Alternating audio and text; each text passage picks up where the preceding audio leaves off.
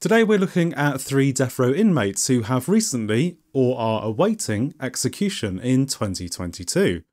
There's a man who shot 4 people with his family, another who murdered an elderly couple with his sister, and another who killed 2 members of the same family.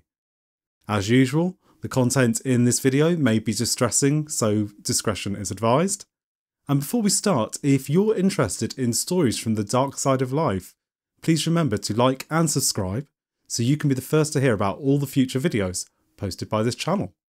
Okay, let's go.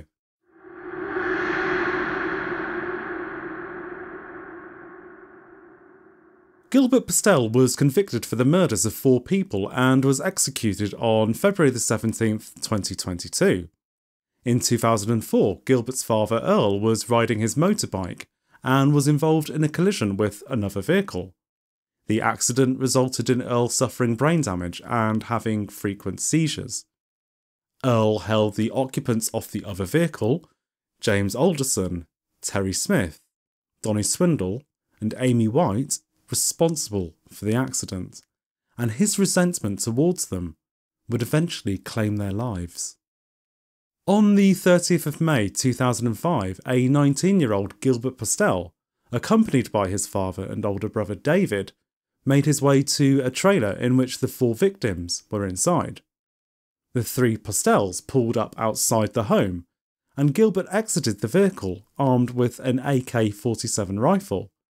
The occupants inside the trailer were ordered to get on their knees, and then Gilbert shot them, using a total of 30 bullets. Terry Smith and Donnie Swindle died instantly. However, James Alderson and Amy Wright managed to survive the initial attack. They made a break for freedom, but Gilbert pursued them, shooting them both in the back as they tried to run to safety. James and Amy are killed. Gilbert is arrested and claimed that he had no recollection of the murders, having been high on meth in the days leading up to the attack. Gilbert had been addicted to meth since his early teenage years, having first been introduced to the drug by his father, who manufactured the drug himself. Although he had no memory of committing the crimes, Gilbert always accepted his guilt, offering his apologies to the families of those he murdered. An appeal for clemency in 2021 was rejected.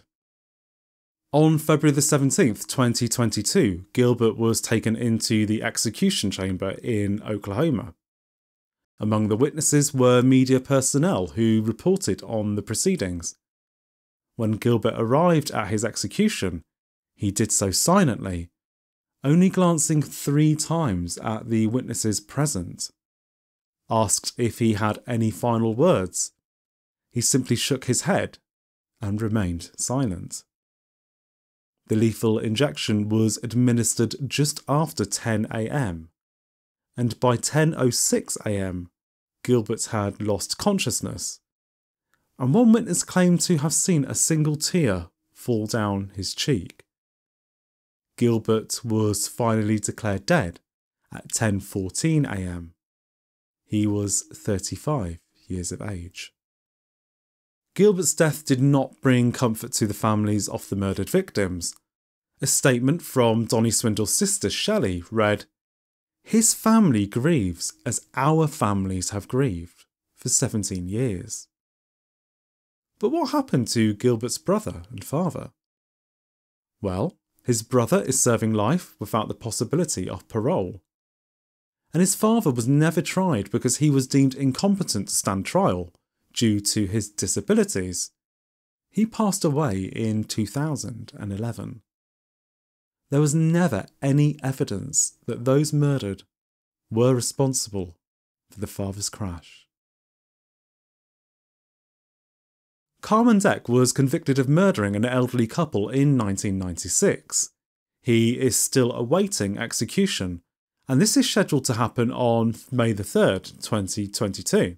In June 1996, Carman planned a burglary with his mother's boyfriend, Jim Bolike. The motive being Jim needed money to fund a trip for himself and Carman's mother to Oklahoma. Deciding on a target, Carman remembered the grandparents of one of his friends. He was once present at the property of James and Zelma Long when their grandson stole money from their safe. Carman made the decision to rob their property and enlisted the help of his sister Tonya to carry out the plan. On the early evening of July the 8th, Carman and Tonya arrive nearby to the Longs' property. They decide to wait a few hours before going ahead with the robbery, as they would be less likely to be seen once darkness fell. At 9 p.m, they pull in to the Longs' driveway. Carman and Tonya knock on the front door, and Zelma answered. The pair used the ruse of needing help with directions, and offering her assistance, Zelma invited them into her home. At this point, Carman unveiled a gun he'd been concealing and ordered James and Zelma to lie face down on their bed while he and Tonya looted the property. Later, Zelma was ordered to open the safe and handed over the contents, jewellery and papers. She then also gave the pair $200 that was inside her purse. Once again, James and Zelma were ordered to lie face down on the bed, and after some hesitancy on how to leave the scene, Carman made the horrible decision. James and Zelma were to be killed. He shoots them, and then both he and Tonya leave the home, armed with the items they have stolen. Thankfully, they were both apprehended that same night. Earlier that morning, police had received a tip-off that Carman and Tonya would commit a robbery.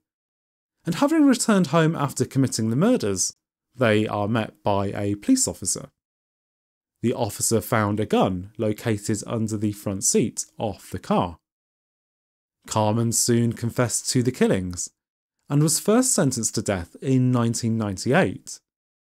After 3 appeals, the sentence was last upheld in January 2022. If everything goes as planned, he will be executed by lethal injection on May the 3rd, 2022. Linda Davis, a daughter-in-law of the murdered couple's family, says she is pleased that the execution is going ahead. It's been a long time coming, she said. Carman's sister Tonya is currently serving a 70-year life sentence. In 1992, Gary Sutton was convicted alongside his uncle for killing a brother and a sister. He is still awaiting execution, and this is scheduled to happen on October the 6th, 2022. In February 1992, Sutton and his uncle James Dellinger were drinking with a friend, Tommy Griffin, at a bar in Maryville, Tennessee. At some point in the evening, Sutton and Dellinger got into an argument with Tommy, and the three of them left the bar, driving off in a dark blue Camaro car. At 7 p.m. that evening, a police officer saw 2 men, who were not Sutton and Dellinger, standing beside a truck at the side of a road. Sitting in the truck bed was an intoxicated Tommy, who told the officer his friends had put him out of the car. Due to his drunken state, getting more details from Tommy proved impossible for the officer, and so he was arrested for public intoxication and taken to jail. That same evening, Sutton and Dellinger drove to Tommy's trailer and set it on fire. After doing this, they made their way to the jail and collect Tommy. As nobody is aware that they've set fire to Tommy's trailer, he is released to them by police. The 3 of them leave, and Tommy is never seen alive again. Tommy's failure to return home the next day alarmed his sister, Connie Branham. She asked Sutton and Dellinger for information in the hope of locating Tommy's whereabouts. That afternoon, the 3 of them, Sutton, Dellinger and Connie, visited the bar from the previous evening, and Connie is told by a bartender that Tommy was last seen leaving alongside Sutton and Dellinger. The three continue drinking at the bar until the early evening, at which point Connie leaves with Sutton and Dellinger. They offered Connie a ride so they could drive around and look for her brother. Connie accepted. She was never seen alive again.